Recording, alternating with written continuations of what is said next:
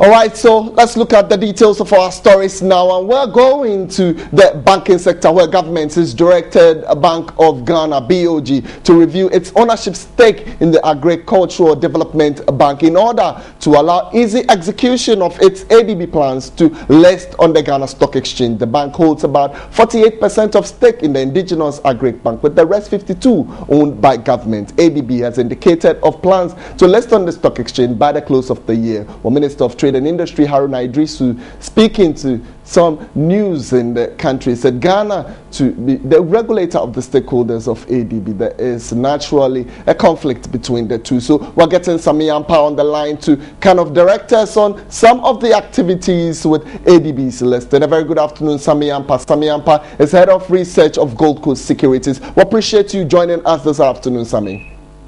Yes, good afternoon, Kweku. All right, Sami, we've been reviewing the banking industry. We're looking at how ADB, of course, to improve liquidity on the markets. We've been talking about how best that ADB could also list on the market, so that at the end of the day, we'll see the effectiveness, we'll see more buoyant activities on the stock market. Sami, you being a research analyst, what do you think has hindered the activities of ADB listing on the market?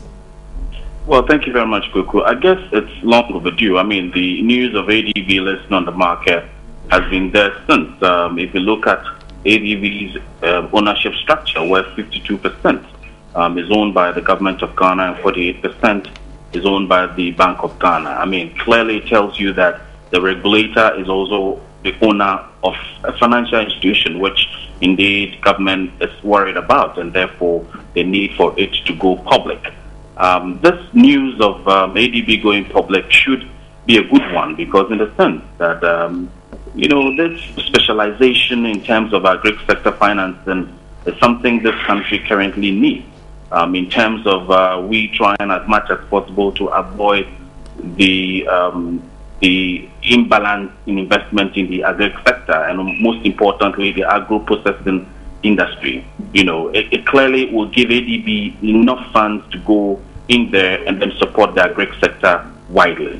And then it also would also take away the fact that state-owned organizations can't list on the market. Currently, we only have the GCB and SIC who are on the market. When ADB joins the market, it gives 3 state-owned organizations that has also joined to go public. So it will be a good news, apart from all the problems that it is having now in terms of the reconstitution of its board.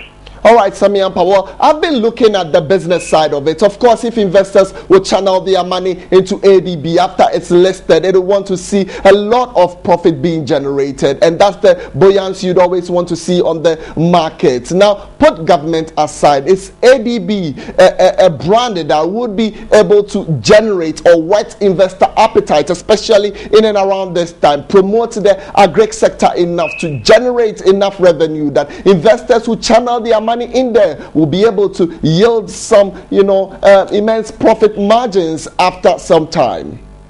If you look at ADB's performance, if you look at the 2011 financial results, which really demonstrated a remarkable strength.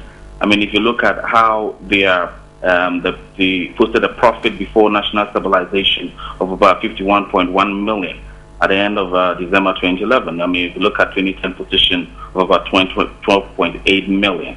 And you look at how ADB asset has been growing over time, it clearly tells you that the company is making remarkable, coming up with very remarkable strength financially. And, if you go into the market, if you look at the financial stocks on the market, they are all posting or doing remarkably well. So it will be a competition, or clear competition, for ADB to go into the stock market and perform creditably well. If you look at the historical performance, I mean, it's been good, and they have a core business that they do, and that business that they do is something that is so much of important to even to the growth of this economy. If you look at the agri sector, which has contributed so much to the GDP growth of this economy, ADB has played a very vital role in that, and I see that them going into the market will give them more leverage, more opportunity to expand and then do more to be able to sustain its business. Sammy, you hold on for me just 1 second. I'll touch on the Eurobond shortly, how we want to disburse the money or some of the activities we would want to do with the money that we raised on the Eurobond market. And then you would tell me if you think we are moving in the right direction. Well, the 157 road projects are to be funded from the 1 billion raised from the International Capital Market in New York on Thursday. Additionally, the government will use part of the money to build infrastructure in the all new 46 districts. So they are looking at some road projects and some other things. Do you think this is the direction for us to go, Sammy? Infrastructure development basically is one of the key reasons why government is going for the 1 billion euro bond.